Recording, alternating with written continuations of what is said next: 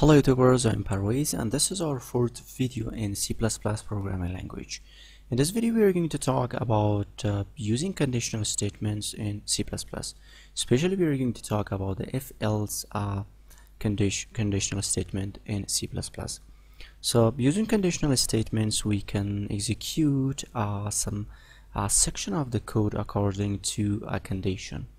So particularly in this video we are going to talk about the if-else condition. Now let me just show you the practical example and you will know about the concept of this. So let me just remove these code from my previous video.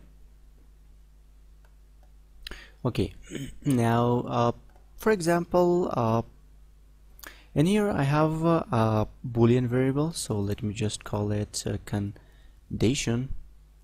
So first let me just write the syntax of the if condition. For example now, so in here this is the syntax of if condition. So for example in here I'm checking that if this condition is true, I'm going to execute this statement. For example, whatever you want to display something or whatever you want. According to this condition, I'm going to execute this code in here. If the condition becomes false, this statement will become false and we are not receiving anything. So now let me just show you practical. For example, in here I have a bool condition. So let me just copy this and paste it in here. So by default it is true. Okay, let me just make it true. Now if you see in here I'm saying that if my condition is true, so you can see that my condition is true.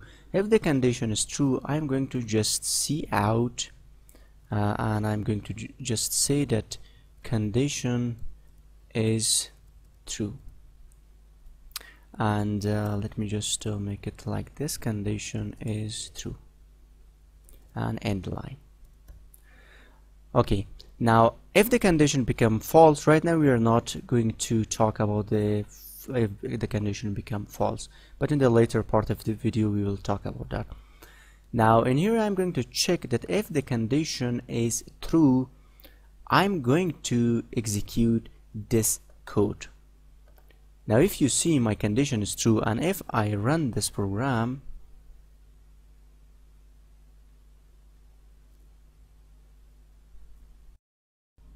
now you can see based on my condition I am receiving this statement, condition is true, because in here my condition is true, and if the condition is true this code will be executed.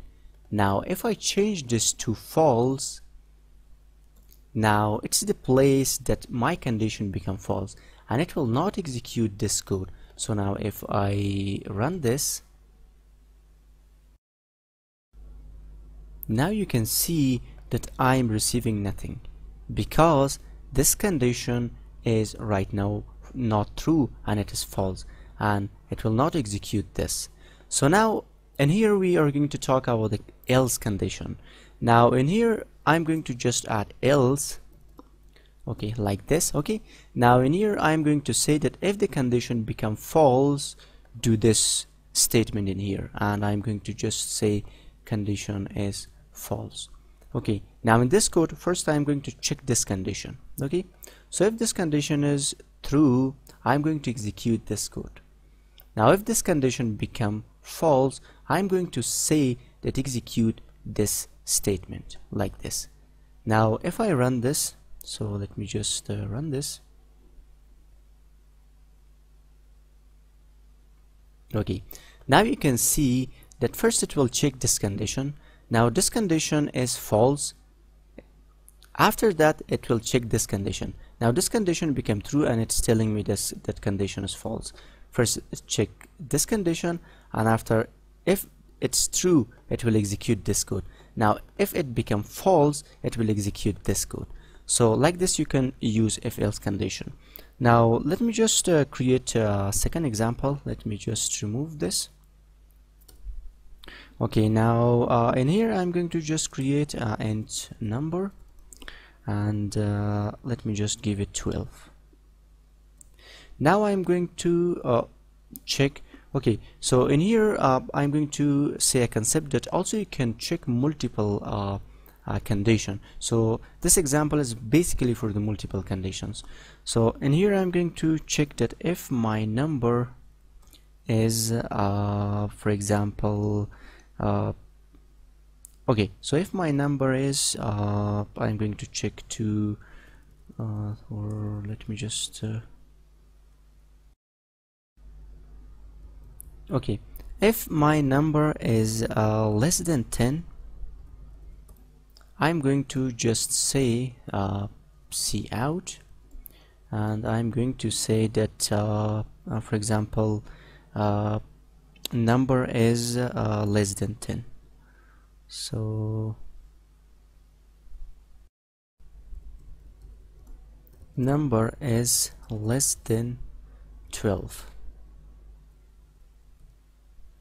end line, and let me just this is cout, not count. Okay, let me change this to 12. We have 12 in here. Okay, so in here first I'm going to check that if my number is less than 12, I'm going to say that number is less than 12.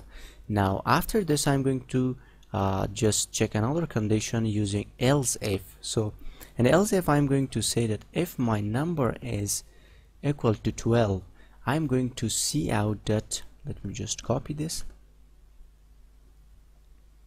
I'm going to say that number is equal to 12. And the else condition I'm going to just say cout that number is greater than 12. Greater than 12. Okay, so in here first I've created a variable. Let me just describe the code. So first I've created an int number variable. After that I'm going to check this, that if my number is less than 12, I'm going to just do this statement and say that that number is less than 12. And if else if the number is 12, I'm going to say that the number is 12. And at the else condition I'm going to just say that number is greater than 12. Now if I run this code,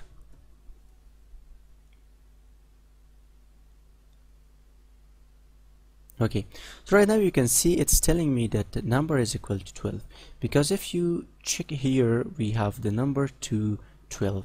Now if I change this to 10, because let me just describe, because first I check this condition, now this condition become false, after that it comes to this condition, and now this condition is true, and it will just return this statement, this cout statement.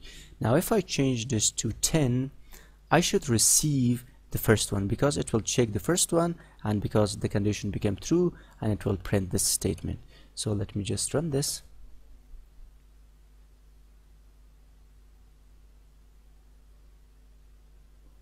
Okay, now you can see that number is less than 12 because we have 10 in here.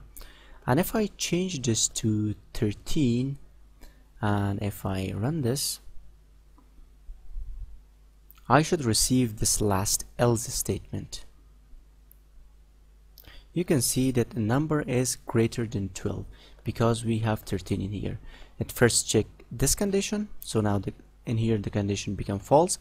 After that, check this condition, this also become false, and at the end we have else, and if it checked this condition, and now this condition became true. So like this you can use if else and also else if condition. So now let me just show you another example. Now we're going to just make a little complex example, and we are going to just do our example based on the user input. So now let me just remove these codes from here.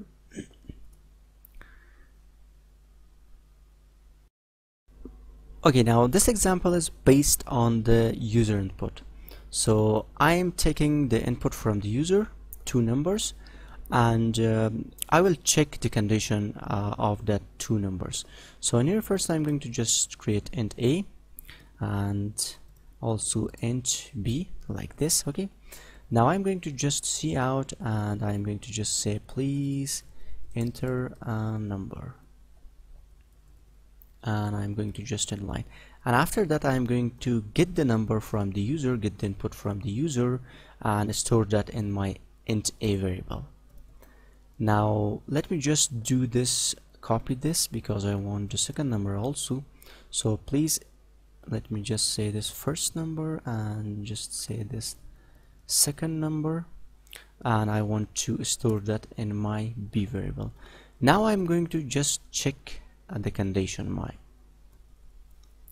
Okay, now in here I'm going to say that if a is greater than b, I'm going to just say cout, and I want to say that a value is greater than b value, or just say than b, and end line. Okay, so now in the else if, I'm going to just say if my a is equal to b. So if this was, I'm going to just say, let me just copy this cout, and I'm going to just say that a and b values are equal, like this. Okay, and in the else condition,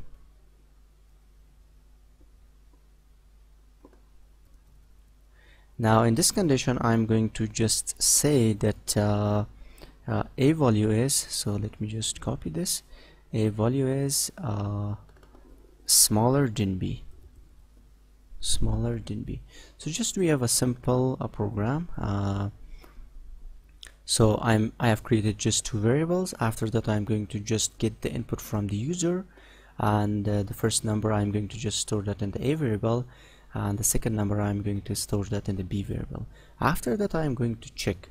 So if my a is greater than b, I'm going to just say that a value is greater than b, and if it is equal, I'm going to just say a and b values are equal, and in the else condition I'm going to just say that a value is smaller than b.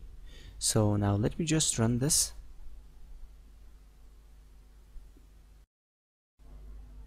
Okay, now I'm receiving please enter number. So first let me just enter 10. Please enter second number, for example 5. Now you can see that a value is greater than b, because in a we have 10 and in the b we have 5. Now let me just run it again. Okay, now let me just enter 5 in here and 10 in here, so 10, and you can see that a value is smaller than b, because in a we have 5 and in b we have 10. Now let me just run it again, and if I say 5 and also 5, you can see a and b values equal. So like this you can use if else condition in C++. If you have any question, please let me know, and for the further videos please subscribe to my channel, like the video, and also share the video.